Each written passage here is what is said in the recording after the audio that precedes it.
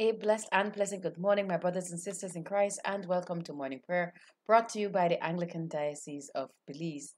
Today is a beautiful Thursday morning, and it is the 18th day of February. My goodness, more than half of February gone already.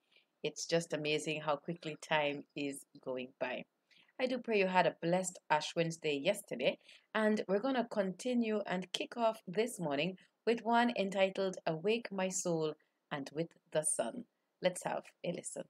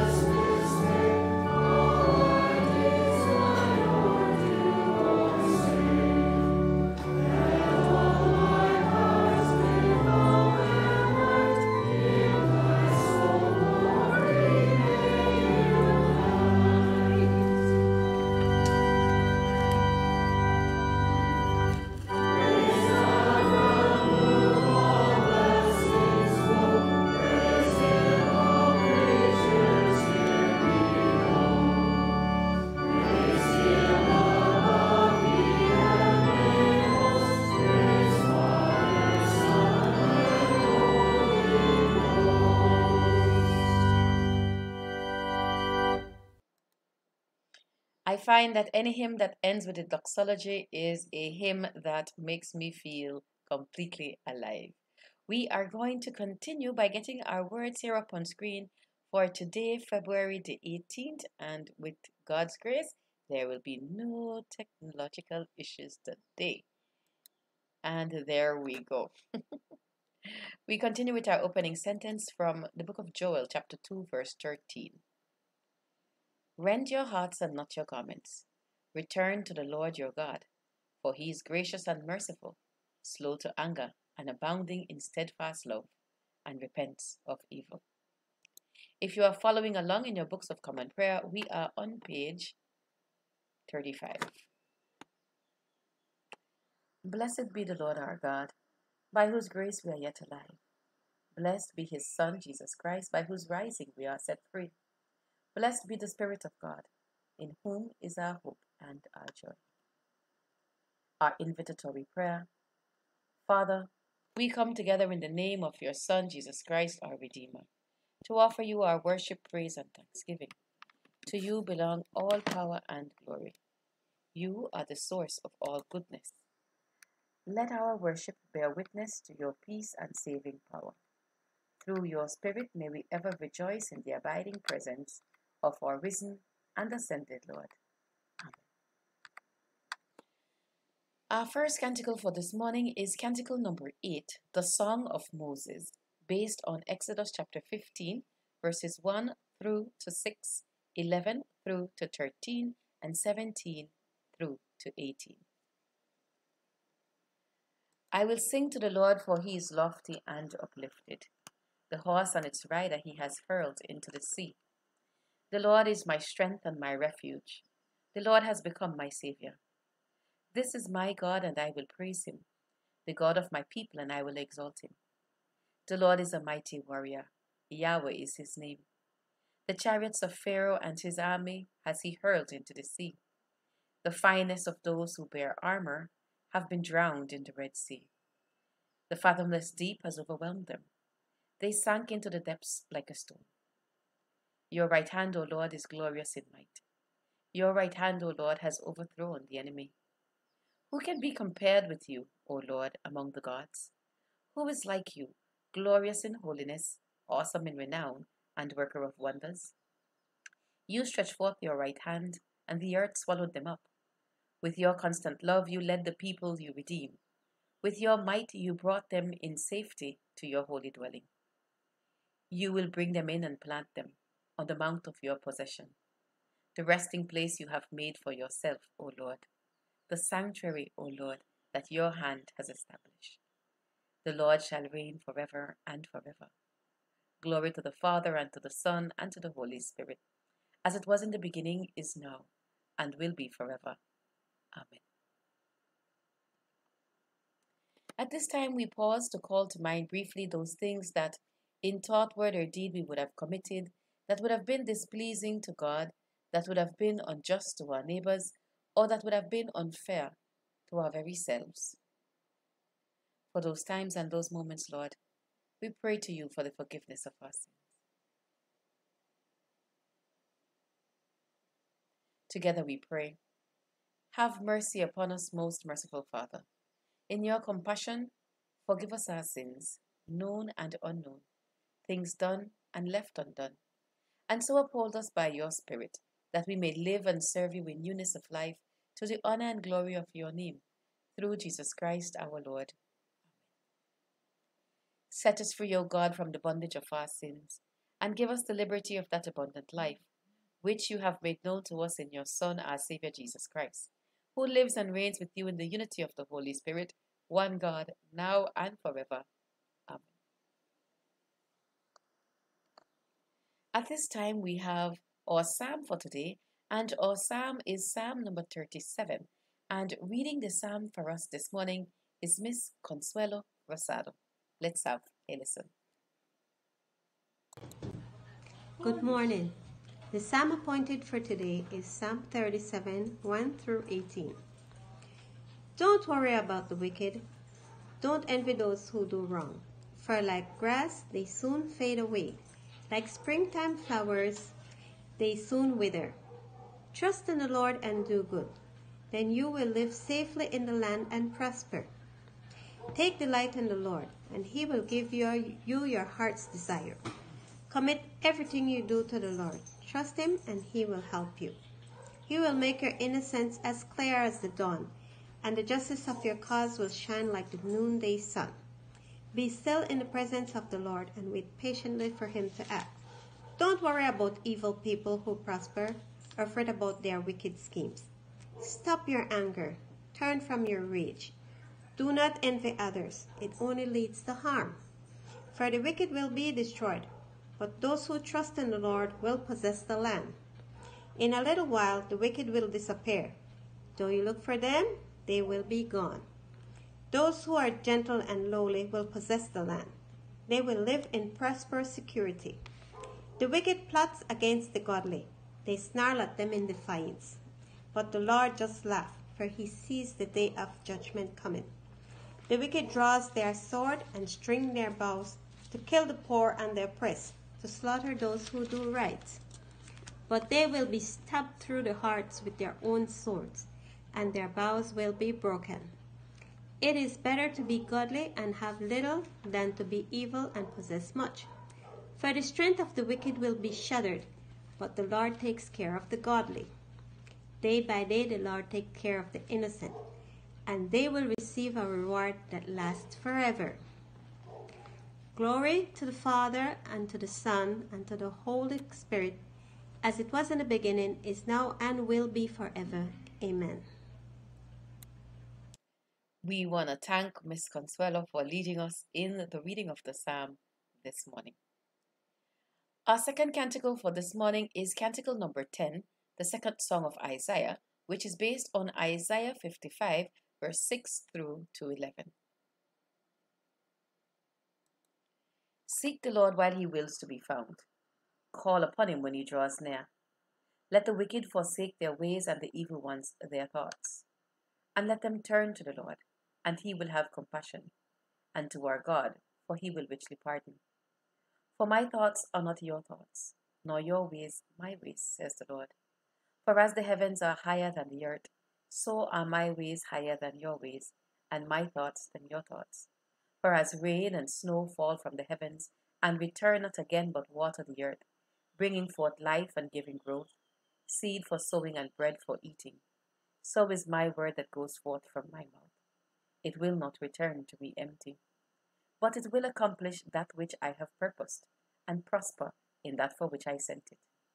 Glory to the Father, and to the Son, and to the Holy Spirit, as it was in the beginning, is now, and will be forever. Amen. The Old Testament lesson for this morning is taken from Deuteronomy chapter 7, verses 6 through to 11, and leading us in the reading this morning is Mr. Javier Rosado. Let's have a listen. Good morning. Today's lesson is taken from the Old Testament's Deuteronomy chapter 7, verses 6 through 11. For you are a people holy to the Lord your God. The Lord your God has chosen you out of the people on earth to be His people, His treasured possessions. It was not because you were more numerous than any other people that the Lord set His heart on you and chose you, for you were the fewest of all peoples. It was because the Lord loved you and kept the oath that He swore to your ancestors, that the Lord has brought you out with a mighty hand and redeemed you from the house of slavery, from the hands of Pharaoh, king of Egypt. Know therefore that the Lord your God is God, the faithful God who maintains covenant loyalty with those who love Him and keep His commandments to 1,000 generations, and who replays in their own person those who reject Him. He does not delay but repays in their own person those who reject Him. Therefore, observe diligently the commandments, the statutes, and the ordinances that I am commanding you today. This is the word of the Lord. Thanks be to God. We want to thank Mr. Rosado for leading us in the readings. And of course, Miss Consuelo and Mr. Javier are reading in honor of their mom, Miss Phyllis, who is celebrating a birthday today. Let's get our words back here up on screen then for Deuteronomy 7, 6 through to 11. And of course, while we would have strayed away from the reading from Deuteronomy, yesterday we looked at Joel because of course it was Ash Wednesday and the start of Lent. But the day before, we looked at Deuteronomy, and we had talked about Deuteronomy chapter 6, in which Moses was reminding the people of Israel of the fact that there was a need for their obedience to Almighty God. He was reminding them of the covenant that God had made with them and the fact that the covenant passed down to their ancestors. And today in Deuteronomy 7, which is where we are, and it is kind of sad that we don't get to see verses 1 through to 5, but Deuteronomy 7 is basically about the commands to conquer and obey God. And it talks about the conquest of the Canaanites that was commanded by God. And I often wonder, God said to the people, I will take you out of slavery in Egypt and take you into a land flowing with milk and honey, which was the land of Canaan. But it wasn't like the land of Canaan was empty. The Canaanites lived there. And so what was commanded of the Israelites, in order for them to not be defiled in their way of life and their religion, they were commanded to completely destroy the Canaanites and their culture. And now that seems a little bit harsh, that God would command his people to eliminate an entire nation of people in order that they could take over their land. And oof, that's difficult. But even though Israel was not in the land as yet, Moses was instructing them based on what God was saying, that it was their faithful promise from God that according to his principle, God would prepare them before they went into the place, and he would strengthen them, that they would be greater than the Canaanites and they would overpower the Canaanites, and God would deliver them and they would take over the place. But the thing about it is that it was not just taking over. Something about the Canaanites must have been displeasing in the sight of God. Their altars, their sacred pillars, their wooden images, their carved images, everything. Now, these were not a people that were worshiping God, but they were to destroy anything and everything which would lead them as Israelites into the worship of false or foreign gods. It was very radical. It was the complete destruction of everything that would have been important to the Canaanites. But this complete destruction would have been important because of the depraved nature of the worship of the Canaanites. They worshipped male and female gods of sex, and they practiced human sacrifice, even killing their own children as a part of human sacrifices to these false gods. And so it was necessary for the people of Israel to purge the land of all of this, is what the command of God was. Purge the land of all of this, that there will be nothing to dissuade you from worshiping me. And why? Why would you need to do this? And verse 6 from our reading this morning tells us, for you are a people holy to the Lord your God. The Lord your God has chosen you out of all peoples on the earth to be his people and his treasured possessions. So they must conquer the Canaanites completely because of the love that the Lord has for them. And the Lord, out of this love, wants them to be obedient. He wants them to be faithful to him. And so he is trying to eradicate and remove anything that would be a distraction that would cause them to not be fixed on serving God. Israel was holy in their standing before God. Before they were holy in their conduct. Yes? They were set apart by God, his chosen people. And it means then that their election was a symbol of God's love for them. So their motivation for such a total obedience was to know that they were loved by God. And it was not because, like it says in verse 7, not because they were more numerous than anybody else that God has set his heart on them. It was simply because he loved them. Yeah? He loved them, and he was going to keep an oath that he swore to their ancestors. Remember, God had promised Abraham, who had no children, and his wife Sarah, that their descendants would be as numerous as the stars in the sky. And to keep that oath of love that God had for the ancestors who were faithful, he was preparing this new generation of people to show them his love. And he had done it. He redeemed them from the house of slavery, from the hands of Pharaoh in Egypt. He loved them, and he kept time and time again showing them his love. But yet, time after time, they had turned away from him. You know? And now he is bringing them to this new place after delivering them. And he's telling them, you must conquer completely because the God you serve is a God of justice. And he repays those who hate him to their face. And the actions of the Canaanites was blatant disrespect to God. And so over many generations, the Canaanites had demonstrated disrespect, disloyalty, hatred towards God. And now God was going to use Israel as his instrument to repay them with the judgment that he felt they deserved. And after purging the land of these people that were disrespectful to God, the Israelites are commanded then to observe diligently the commandments and the statutes and the ordinances that he had given to them. And we know how this story ends. And it's a very short portion of scripture. And we know how the story ends. They will go in, they will overthrow the Canaanites, but what? They will become so proud and boastful in and of themselves that they will forget God, and what will happen? They will turn away from him. And some will not even destroy the things of the Canaanites.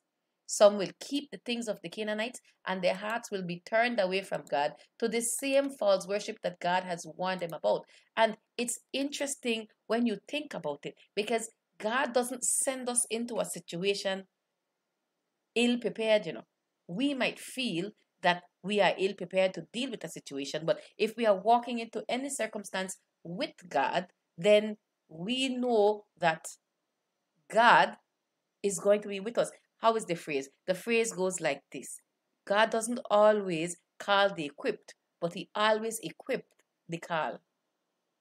Those whom he called, he will definitely make sure he sustains. And this, as a measure of confidence, should be what we go with. Not boldly feeling that we have it in control over ourselves, but going in knowing that we do not walk in it alone.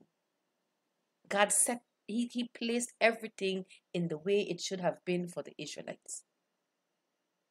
And these people's hearts just did not stay faithful to him. And you know that it took 40 years to complete a 40-day journey because of disobedience, because of not adhering to the things of God. And I often wonder how long we prolong our struggle by not listening and doing the things that God is commanding us to do.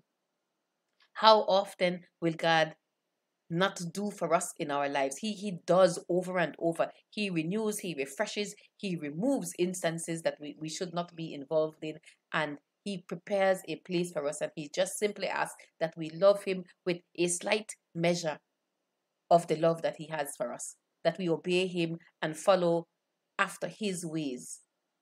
And like the Israelites, many times we turn away. And Lent yesterday, the litany of penitence that would have been done in Ash Wednesday services, and the reminder of the fact that we are to be repentant and that we are supposed to strive to do our best to live lives that are pleasing to God. That is what the next 40 days should be about. That is what we should be focusing on.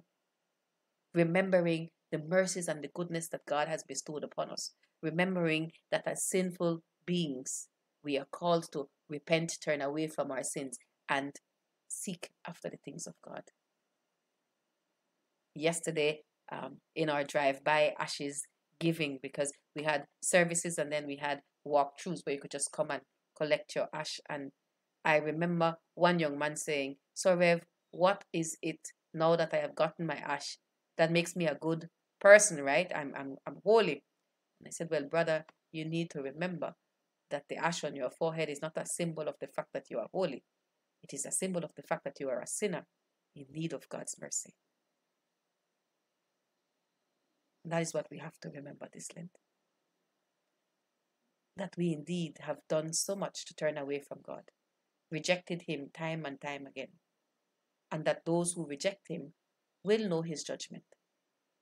And therefore, like the reading ends for today, we must observe diligently the commands, the statutes, and the ordinances that God has commanded us to do, and strive to live lives that will be for him. And the truth is, if we try our best to be our best for 40 days of Lent, and we succeed, then we could do it for the rest of our lives. Amen. We will continue this morning with the profession of our faith in the words of the Apostles' Creed. If you are following along in your books of common prayer, we are on page 42.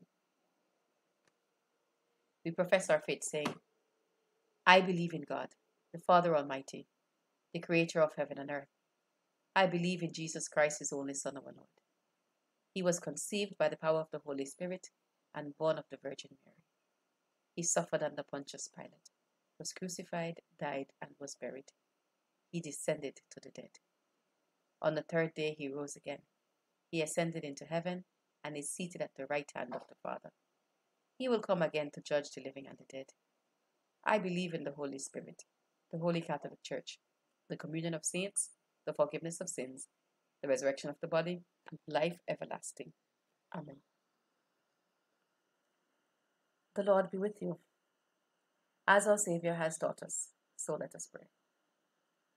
Our Father in heaven, hallowed be your name. Your kingdom come, your will be done on earth as in heaven. Give us today our daily bread. Forgive us our sins as we forgive those who sin against us. Save us from the time of trial and deliver us from evil. For the kingdom, the power, and the glory are yours, now and forever. Amen. This morning we use for our prayers suffrage C, which can be found on page 44. Save your people, Lord, and bless your inheritance. Govern and uphold them now and always. Day by day we bless you. We praise your name forever. Lord, keep us from all sin today. Have mercy on us, Lord. Have mercy. Lord, show us your love and mercy, for we put our trust in you. In you, Lord, is our hope, and we shall never hope in vain. During Lent, for the weekdays of Lent, we use the Collect for Ash Wednesday, which can be found on page 163. Let us pray. Almighty and everlasting God, you hate nothing you have made and forgive the sins of all who are penitent. Create and make in us new and contrite hearts, that we, worthily lamenting our sins and acknowledging our wretchedness, may obtain of you, the God of all mercy, perfect remission and forgiveness.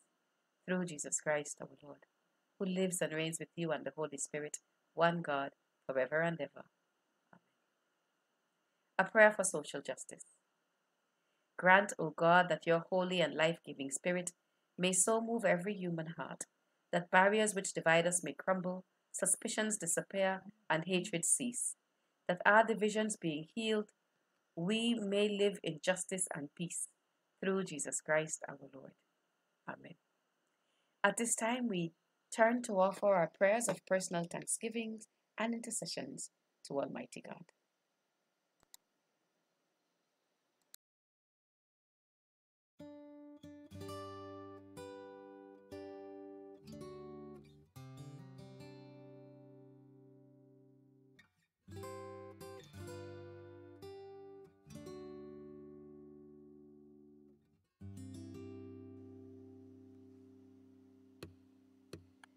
We would like to extend this morning birthday greetings to the following individuals: Mr. Benoit Koyi, Mrs. Phyllis Rosado, and the Reverend Craig Mears from the Diocese of Jamaica.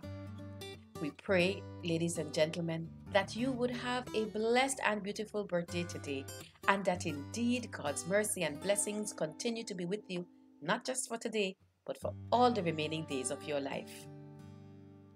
Happy birthday!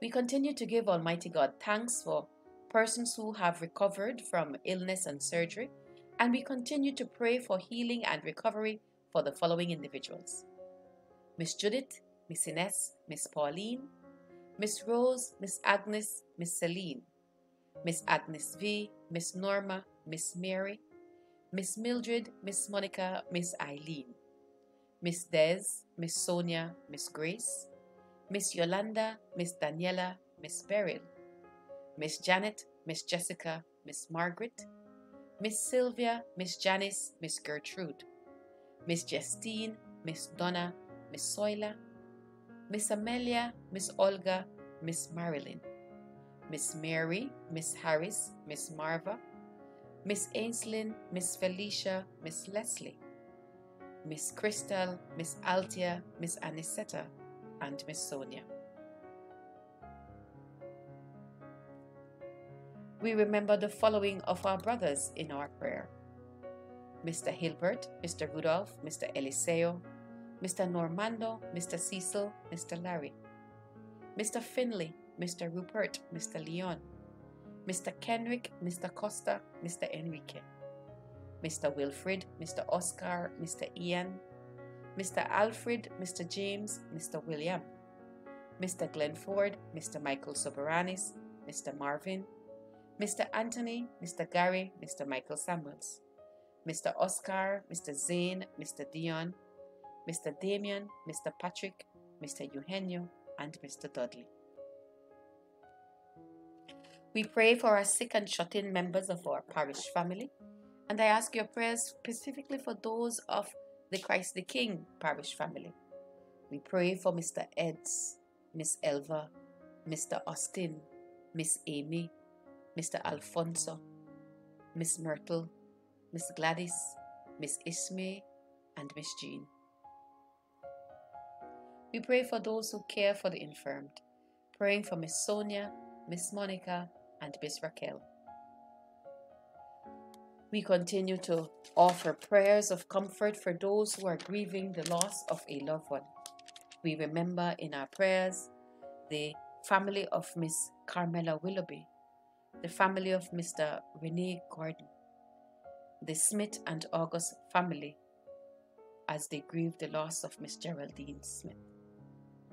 We pray for God's comfort and peace upon the family of Miss Codella Faye Thompson, who will be laid to rest on Friday.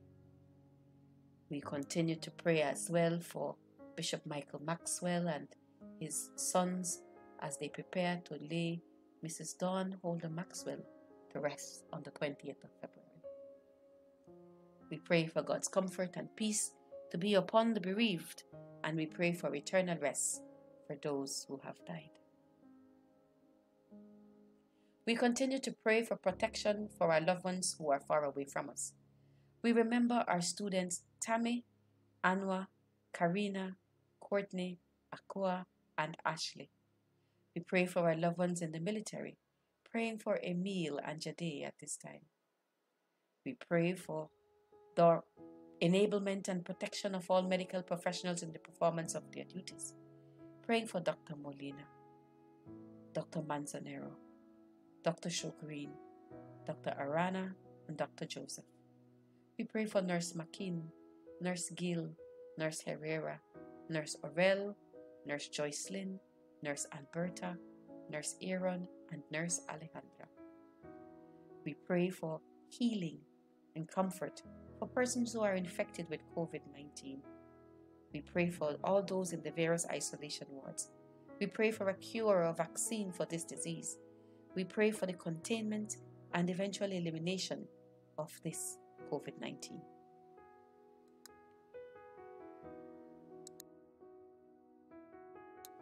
We pray for the combating of the economic fallout caused by this pandemic. We pray for industries most severely hit. We pray for persons who would have lost employment and those whose salaries would have been reduced. We pray for all who are struggling to make ends meet at this time.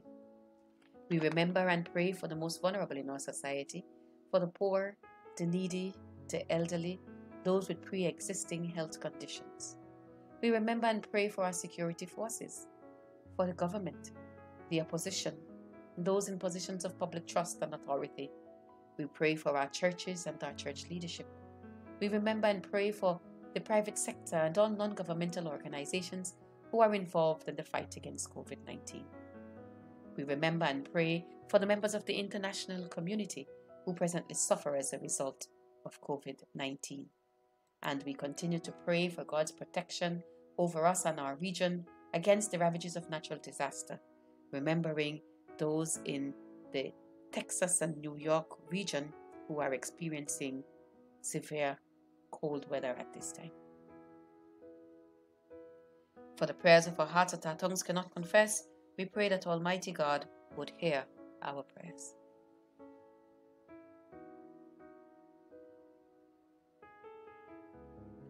We conclude our intercessions by praying together. Almighty and eternal God, sanctify and govern our hearts and bodies in the ways of your law and the works of your commandments, that under your protection now and ever we may be preserved in body and soul. Through Jesus Christ our Lord. Amen.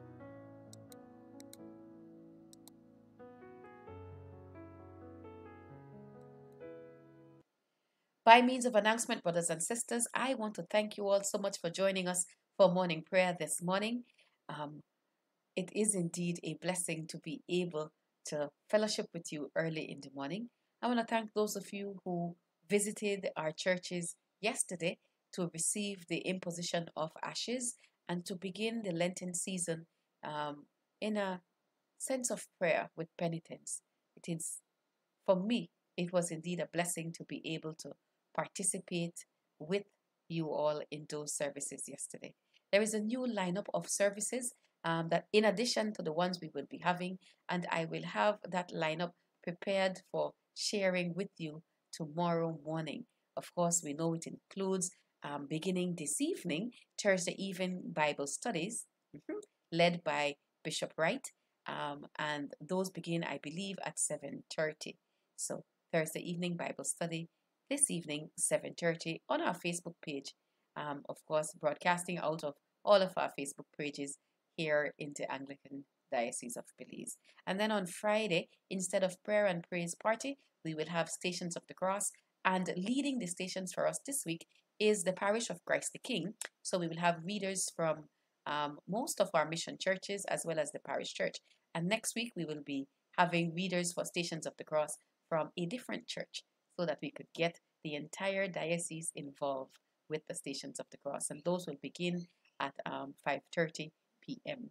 on Friday. So please be on the lookout for our lineup of additional services for Lent. And of course, whatever Lenten activities your individual churches might be doing, please send me a message that we could share this information as well. We're going to conclude this morning then with our prayer of dedication, followed by the grace and our final hymn. Let us pray. Almighty God, we thank you for the gift of your holy word. May it be a lantern to our feet, a light to our paths, and a strength to our lives. Take us and use us to love and to serve our persons in the power of the Holy Spirit, and in the name of your Son, Jesus Christ, our Lord. Amen. And now, brothers and sisters, may the grace of our Lord and Savior Jesus Christ, the love of God, and the fellowship of the Holy Spirit be with us all, now and forevermore. Amen. The Lord be with you. Let us bless the Lord. Thanks be to God. We're going to close off this morning with the hymn entitled, A Mighty Fortress is Our God. I do pray you have a blessed and beautiful Thursday, that you do all in your ability to keep yourself and your family safe. Until tomorrow, same place, same time. God bless, and bye for now.